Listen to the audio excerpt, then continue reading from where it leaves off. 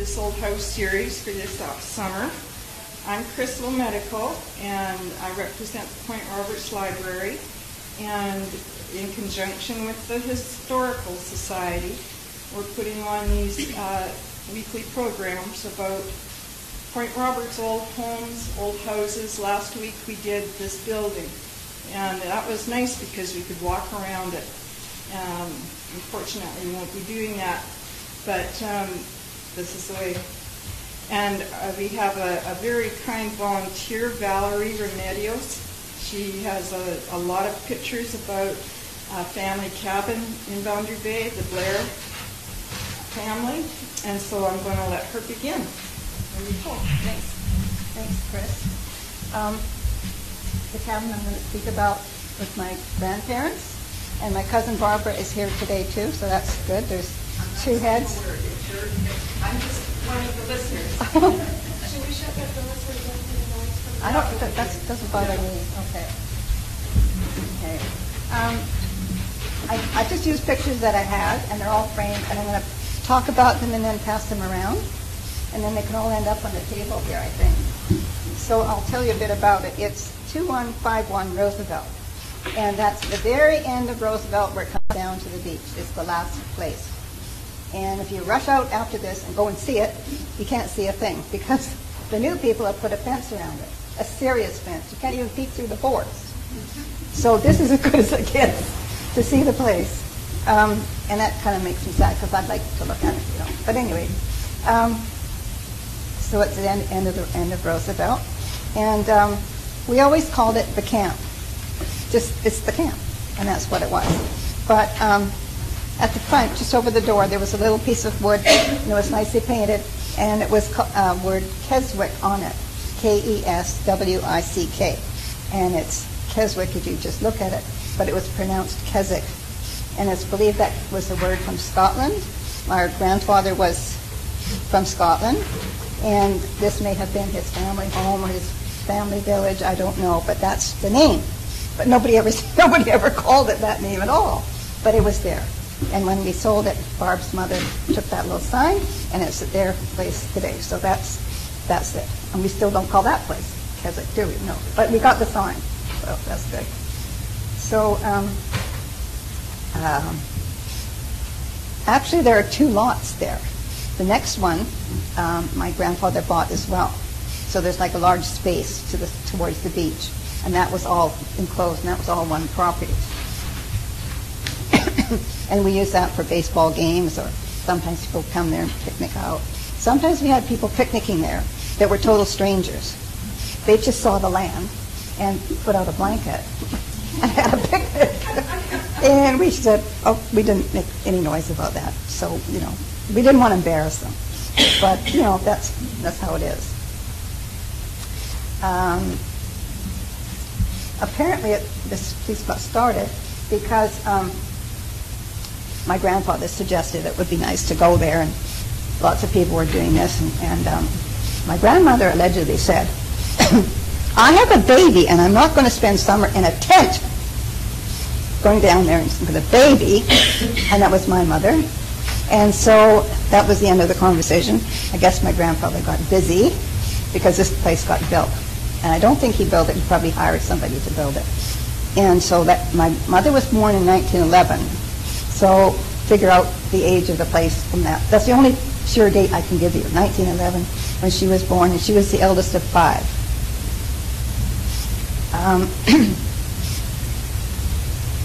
I remember your mom saying that in Easter sometimes they would come down to check it all out. And at the backyard, they would find logs from winter storms, and they would be in the backyard from there. So before the wall, and there's big storms, the waves would go that far inland. And that would have been a pretty big flood. There were 3 cabins in a row, and this was being the first one, that was ours. The next cabin belonged to my mother's grandparents, and they were in the next place. And beyond that was another cabin, and that belonged to my aunt and uncle. So you've got 3 family members in a row. And then at the back, facing these cabins, were some more cabins on Alder Street, and they were relatives too. So we were surrounded by family. In between was not a beautiful lawn. It was just bush and trails and whatever was there. Nobody ever did lawns till now. So that was a nice space. It had one toilet. It never had a shower. I don't think it had a hot water tank. Or maybe later. It had never had a hot water tank. There were 2 bedrooms and a fireplace and a little kitchen on the side. And it worked. It worked, you know. And around the house was a big veranda. And that was the saving grace, I think, that veranda. It's also just a little sleeping room. Yeah. And in the back there was a little kind of a space for the one poor brother, 4 sisters, who got to sleep there. It had 2 bedrooms, and the neatest thing I remember was being in these bedrooms, and they didn't have doors.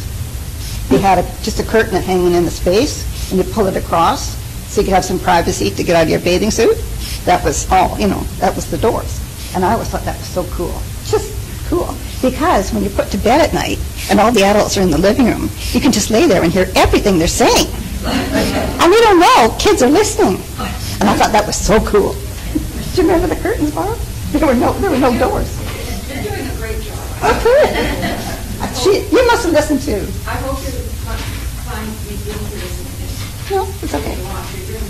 My mother's job was to get water every morning from the Wayland's farmhouse, because there was no water at the beginning. And she also had to clean all the coal oil lamps every morning. That was her job. So now I'll show you a picture. This picture is hard to sort of see, but this is the front door, and it's looking to Canada. So that you get the bearings there. That's still. So some of the men could probably figure out what kind of car that was. But you can see that there's sort of an archway, and there's like these poles going up to the side, and they went all around the property, these raised poles, and that was considered a fence. And that's probably why people just went into the vacant lot and had a picnic. You know, they didn't know any better. So I pass that around, okay? And then this is the better picture. This one, okay? This is a veranda. It was facing the beach. This faced the beach. And it was big and wide. It had a corner for sleeping. Extra bodies got put out there to sleep overnight. And it was roomy. Everybody could be out there. You could put kids out there in the rainy day to color and crayon and ride their little bikes.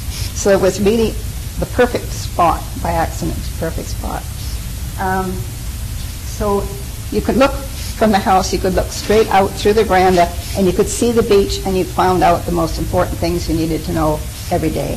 The tide's out or the tide's in, right? That's what you needed to know, and you could organize your day. So, what else is there? This bench across the front here, it was the perfect bench. It was the perfect height to climb over if you were a kid. It had a nice wide board, and you could put little kids up to it and put a plate out, and they could eat their dinner. And you could climb over it and hop off. It was wasn't it perfect, Barb? Perfect proportions, and who knew when they made it? It looked perfect. So that was, and I have a later photo of this veranda in function, and you can see it was really good. This was the saving grace of the place. It worked for everybody. So. Probably a lot smaller than the adults remember. And there was, the living room was sort of in the middle, but the problem with the living room, it had 5 doors. You know, how can you could never arrange the furniture. It had a nice fireplace, but 5 doors? Oh! You know, so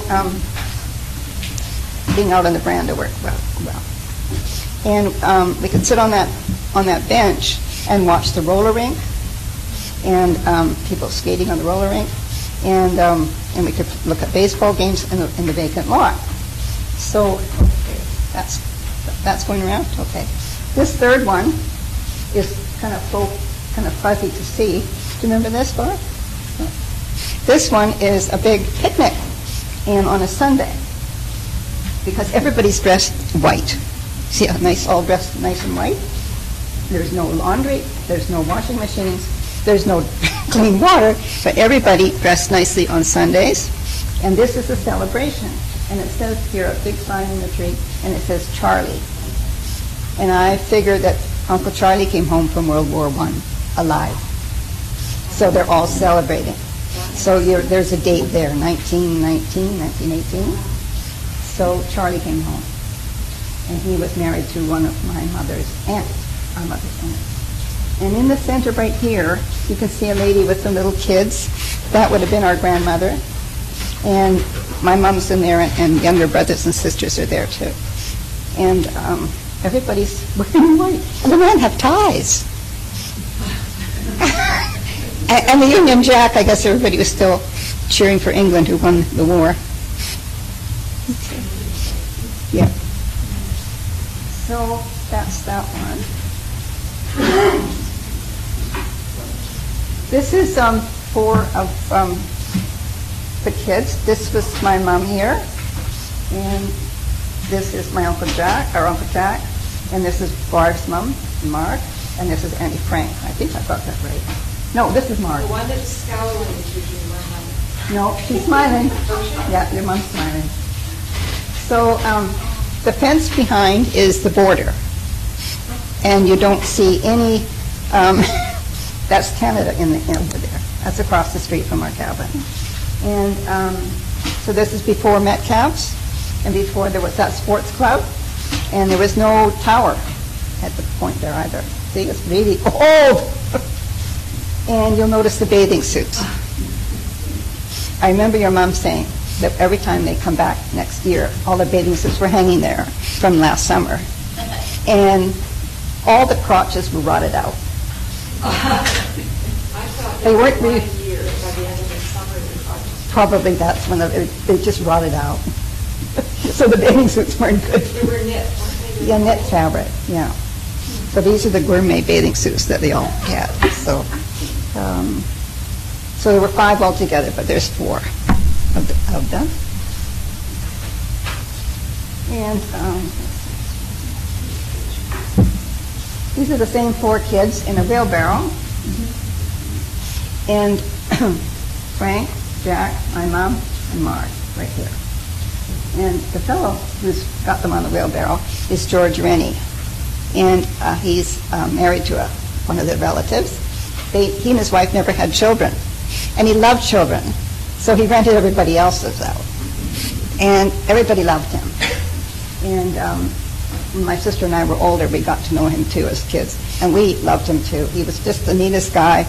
And here he's got a whole load of kids in a wheelbarrow. You know where he's going? To the beach to get firewood. And you take a bunch of kids and they collect it for you. Right? So I love that picture. It's George.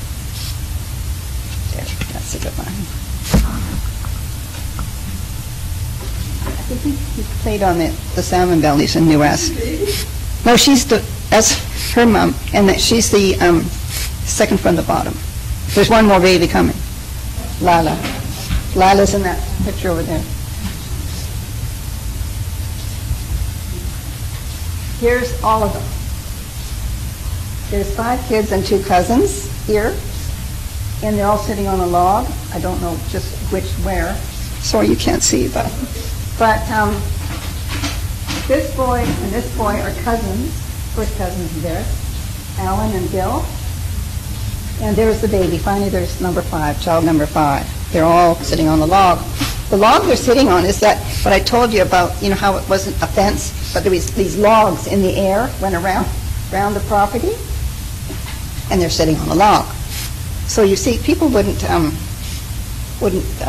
able to drive onto the land, but they didn't know that this was a boundary. But if you wanted to come in and have a picnic on the grass, just, duck under the log. So I like that picture. And they're wearing their old baby suits. My mom is maybe 10 or 11 years old, so it would be 11 plus 1920 or something like that. So that's that. This picture is this is our great grandmother, my mother's grandmother, and she's happy and leaning over a fence there. She lived next door to the cabin that we're talking about, and she died before my mother was married. We never knew her, but we just know her as Bama Reed, right? Bama Reed. And so they lived next door to us, and she would have been my great-grandmother. And I sat down and figured it out that my grandchildren make it that we're here for 6 generations. Yeah, from her down to our grandchildren. I figured it out. Yep. So 6 generations we've been coming here. My mother said she was the greatest grandmother because you could come in, and if you only had 1 clam, she'd get up and she'd make you clam chowder. One. Now that's a generous. That's a great. Yeah. And you get remembered for it too. So that's Bama Reed. Okay.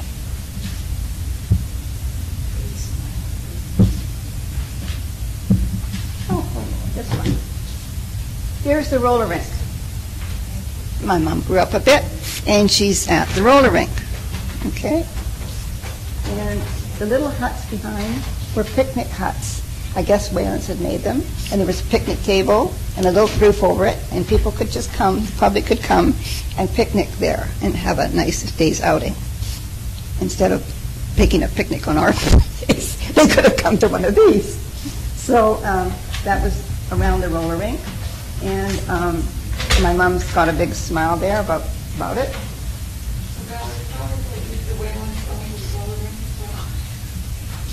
Yes, yeah, they owned the roller rink. I remember the place. I remember the music playing all day. The side walls were like wire, so the important thing was you could see through the roller rink, and you could see if the tide was in and out. That's what you needed to know. So the roller rink was okay as long as you could see through it and check on the tide. And my mom is smiling here in this picture, but I have to tell you, all my life I've heard my mother grinding her teeth about that roller rink. Yeah, because the music came on at 10 in the morning and it went off at 10 at night, and it played all day. You couldn't get away from it. And she always insisted that it drove her mother out of her mind. You couldn't turn it off. But you know, the funny thing is, that I don't remember the music being annoying at all. No. I remember But- 1 or 2 of the songs, but not. Yeah. You know, It was okay. But when you can't get away from it, and you don't have a car, you know, that's why she and Dad like to go over and hang out at Lighthouse Park just to get away from the music.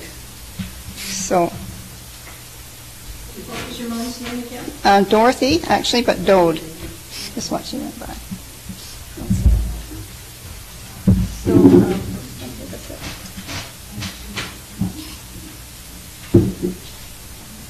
this is a postcard that I framed, and it's addressed. My mom's growing up. See, my mom has a boyfriend, and he sent her a postcard at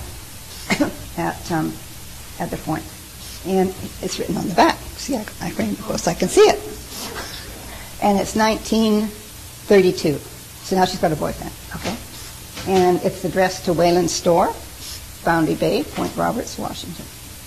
So, and it's got a 2-cent stamp on it.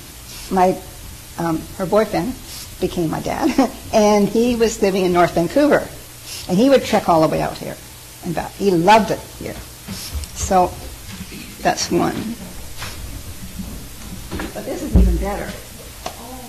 So, when our parents went, there were 8 letters that he wrote to her while she was here, and she saved the letters from him. And my sister and I read them all. And there's no mush in any of them. But we read the letters, so I got them framed, 4 for me and 4 for my sister. And you can go in and read them. But I thought you'd like to see it because of how it's addressed to her. And you can read that some of them were addressed to Wayland's store, and 2 of them were addressed to Water's store, which would be a bit of a distance to get your mail from that side to that side. Water store is On this side. on Yes. So that's a bit farther away. Yeah. Waters, Store, and Wayland's. Yeah. I don't know, but I thought the addresses were neat to see them there. And that would be 1930s. My parents married in 1936, I think it was. He married in 1936. And this picture is taken in 1941 here. And this is myself here and my mom and a friend, and we're at the beach. So what's interesting here is the wall. It's wood. And it was big logs to protect the place. And I remember that wall. And the thing I remember about it is you'd come and you'd sort of sit on it, and you'd look at the beach and just sit there. Finally, you decided to go down on the beach, and you'd slide off the logs, you go down on the sand, and you always had splinters in the back of your legs. Didn't you? Oh, big slivers. So that's 1941. I was born in 1940. So that's my mom. And then this picture of me, also out on the sandbars, 1941. And not because I'm beautiful, but I want you to see the footwear. My mother must have been out of her mind. Whoever goes on the sandbars with white shoes and white socks? I think that's what they did. I think because I was the first child, she felt, she never went out like that on the sandbars. Yeah, but she's out of her mind. And it reminded me of that, remember that shoe polish, It? She would have to fuss around, but she was out of her mind. But I'm happy I'm on the sandbars. Got those shoes. You didn't have to step on the barnacles. No, but she's got to be crazy to do that. She's crazy. This is the picture that's really, really good. This is the cabin, our grandfather's cabin. And this was Father's Day 1950. I mentioned that. And he is here with the hat. That's we called him Dad, D-A, Dad. And he's so happy because everybody's there. Aunts, uncles, cousins, everybody, we're all there. There were 10 of us cousins, and mostly all of them were there. Aunts and uncles that were born then. Yeah, there was more to come. And we're all there. There's Barbara right here. There's my sister right there. And that's me sitting on the table. And aunts here getting dinner, of course, getting the meal. And so that was Father's Day. And that's the kind of thing my grandfather loved the best, when everybody was there, just hanging out. He just... Your other grandfather. Yeah, no, but this is the one we're looking at today. It was his place. By then, my grandmother, our grandmother died 3 months before I was born, and I was the first grandchild, so she never met any of her grandchildren. And, my mom really felt bad about that, because here she was coming to be a grandmother, and she had a stroke and never recovered from that. And my mom blames the roller rink for that. Oh, she always did. You're right. Yeah. You're right.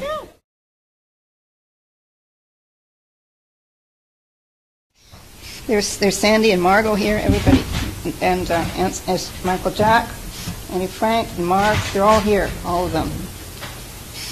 So that's a good one of the porch really functioning well for that cabin.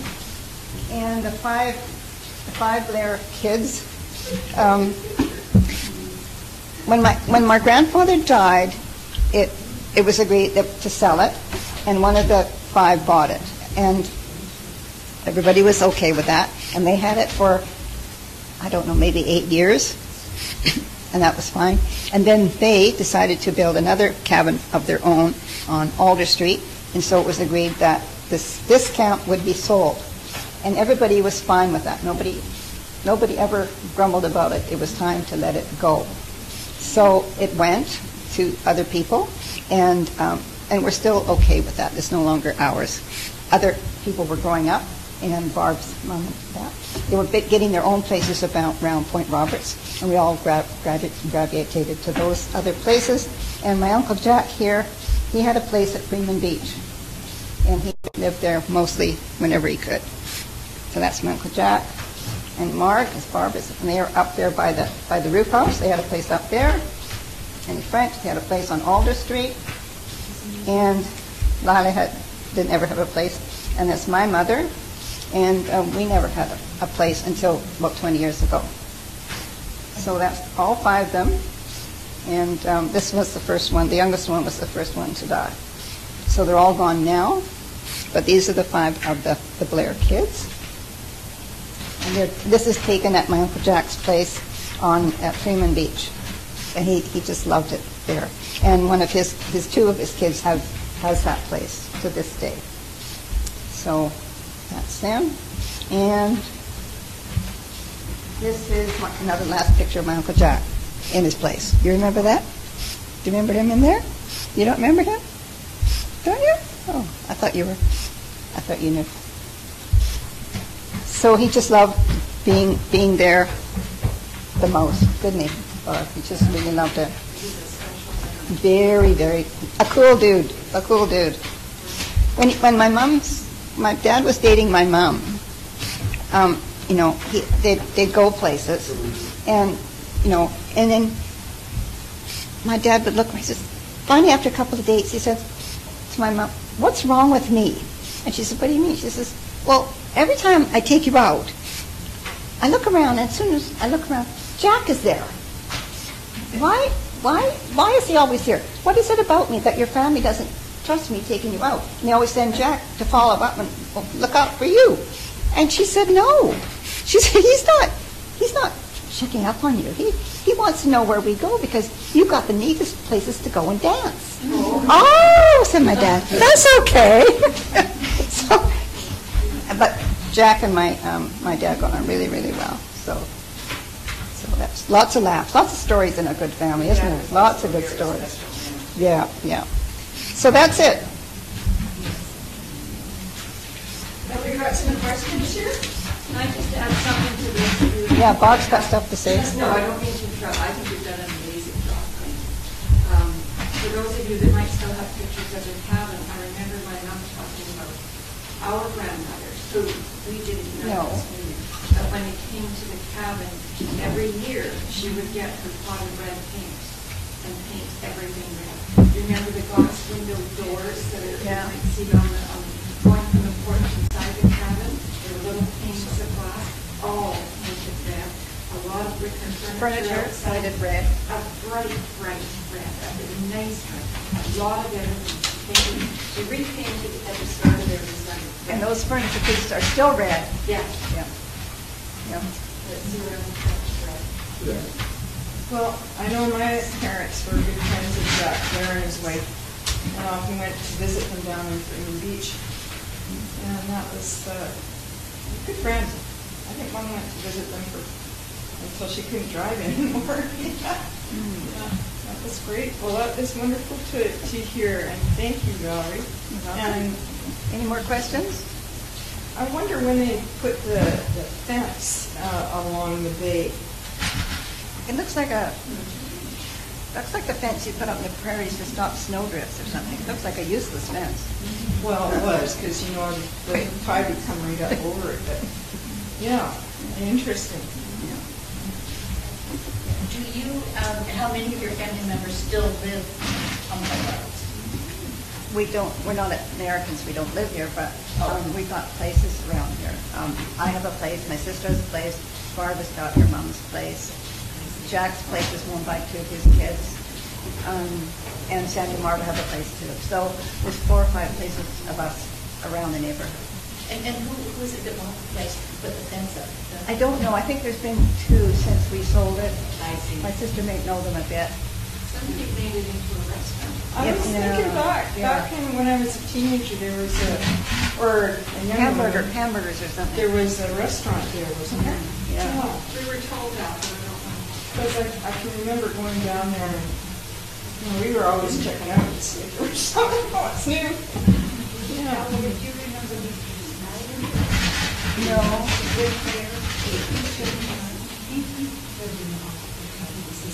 And his wife made a No, when it was sold, we didn't really connect with it at all anymore. It was gone, and my family, my husband, my mom and dad didn't have a place here, but we always came. And if you bring your own dinner, you're welcome. You put it on the table with everybody else's food, you're welcome. You're always welcome. And so that's how it works. That still works like that. So Bert and I bought a place 20 years ago on Burt Street, and we sort of slinked around and found a place. And then we told my mom that we had a place. I have never seen my mother go so crazy happy. She was doing cartwheels. We've got a place. We've got a place. And it was the best thing we did for her. She had early Parkinson's at the time, and she'd come down and stay with us, and she'd go to the wall, and she'd hang out at the wall, walking up and down the wall. Of course, she knew everything. She knew everybody. She knew everything. And she'd meet people and talk with them. And she was 10 years younger. We're so glad we did that for her. We did it for ourselves, but seeing how much it meant to her. One day she came home to supper with us, and she said, "You'll never guess what happened to me today. I had an adventure." And she said, "I went in the old camp." Yes, she got in the old. She talked to somebody at the wall, and she got an invitation, and she went into the old camp. I would love to see Yes. And by bedtime, she said, I wish I hadn't done that. Maybe we don't. But we all did, though we did go back with her later and saw things. Remember the fireplace? Yeah. Beautiful. Wasn't it? It's stones. From the beach. I don't know if they were beach. Everything was beach. Round stones. Beach. It went up quite a high. Correct me if I'm wrong with the mantle and in the chimney. But they were all stones, but this big or bigger. And the concrete, cement concrete container. Nicely done. Not painted red. Not being. Probably the mantle was red. Yeah. So we did go back, like when my mom went back, so the people were very nice, and we did go back with her. And they had, in cleaning all the changing the places, they moved things, and they saw where Lila signed her name, where nobody ever knew. She signed her name everywhere. And we found places where Lila's name was back of the stove and everything. My brother did that in our old town. Your brother. Do you have a question? So it's a place of fun, and it's just a camp. And my poor husband, I'll embarrass him. He grew up in China, and during the war, they were there. And going to camp meant you were a prisoner of war. Camp is a four-letter word, in his life. And then he met me, and we're all talking about going to the camp. I've got a smile on your face. And it took an awful long time, but now camp is a good word, and we have our own. What do you call yours? It doesn't have a name. No, but not a name, but you call The it. cabin. The cabin. Yeah. The cabin. I say we're going to the beach for the weekend. Yeah. Oh my God. Yeah. Kidding, it's November. But you've got a furnace. You've got a furnace. You've got a furnace. But you're right, Valerie, it has a name. I have Yeah. And all of us can sit around with our eyes closed, and we can walk through that place. We knew every room, and we can remember everything. We don't need to go inside. Stove and not a big kitchen. No. With a wood burning stove. And I remember the old irons, the flat irons. You're bringing that one. Yeah, The yeah. flat irons sitting on the stove. That's how they ironed your what guys. When we were looking for a cabin to buy, we went into ours, the one we did buy. This is it. And you know what it was? It had that smell. The smell of wet sand. It had the smell. What? I said, no, it's got the smell. We have to buy this place. It's got the beach smell. Yeah, it smells of wet sand. And that one. So what happened to the road then? It turned into condos. Not soon enough, right? Well, now you can't see the beach at all. So there. That's right. I think there were some go-karts in between. Could have been. Could have been. Yeah. I remember as teenagers, we used the roller rink. Yeah, So it was yeah. after that. Yeah. But it was getting pretty tatty at that point. Yeah, it was some The record tore out. There's a song called Marie. Yes. Marie or something. Yeah. She was stuff. The one I remember is Pat Boone singing White Silver Sands. He sings it every night and I just blasted out. Yeah, so, anyway, I'm 76, so all my life I've been coming here, and it's, well, winter is sort of an annoying interruption. So, I'm so glad we have our own place. Well, I think that our talk comes out very highly too, the times and how fortunate we are Yeah, to have been here. Yeah. Not living here, but to have been part of it Yeah. for so many years. yeah, yeah. And all the relatives around And the memories. and the stories.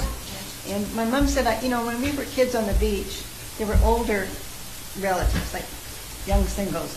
And she said they never shoot us away. Like we were brats hanging around us, just hanging all over them. They never shoot us away, the young 20-year-old people. And kids remember that kind of thing. And I remember my mom talking about going over to the breakers. They would often go to the breakers. She said we'd walk back and we'd get a ride with anybody. Yeah. Because everybody knew you. But there Yeah. were not that many people doing Yeah, that. yeah. They had a lot of fun. There's a wine mom that my dad his cabin on the west side. And we got engaged at Rose Point. Oh, I didn't know that. Yeah. Now, it was the big makeup spot. Years later, too. Maybe I didn't need to know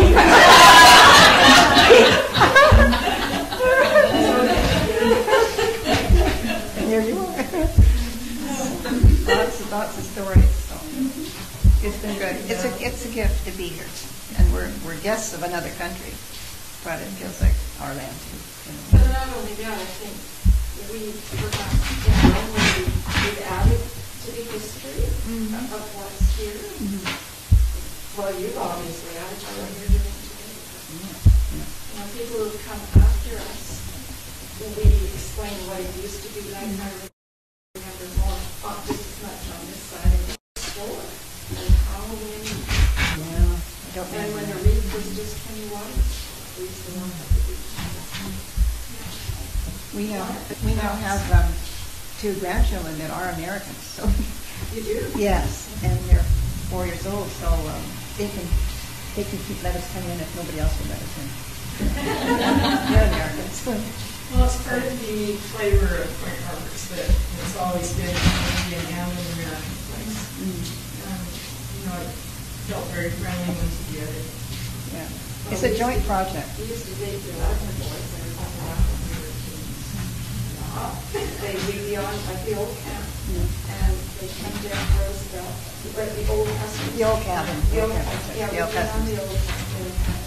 And from where we were, the spot was perfect because we could see them coming. When the old customs was there, they would come that way. And then, just like Birch Bay used to be, we cruised back and forth on that front street. But then there was Wayland's and the store and Metcalf, so there were things to do as well. Yeah. We had dances at Metcalf's. At tea dances and Metcalf. So I'm sure our parents have the same feeling that we did as Canadians. It was this great place to be. Yeah. And they were there much more than we were. Yeah, my dad came from England when he was 8, and they lived in the North Shore eventually, but he didn't have all that kind of big family life. So he just loved coming here, and all these families and relatives and stuff, and it was so much fun for him. He really, really enjoyed it. And everybody can enjoy it. And as a family, we do spend a lot of time as cousins and aunts and uncles together. Yeah. At that time. And then at homes too, Yeah. but yes, it was for somebody coming as your dad without a large family. Yeah. Well, I have some friends on the Yeah. country. It worked really And nice. a lot of our time is now spent at home because of what our grandparents and great-grandparents Yeah. started. So we have good ghosts. Good ghosts. Absolutely. So, any more questions? Well, thanks very much. You're welcome.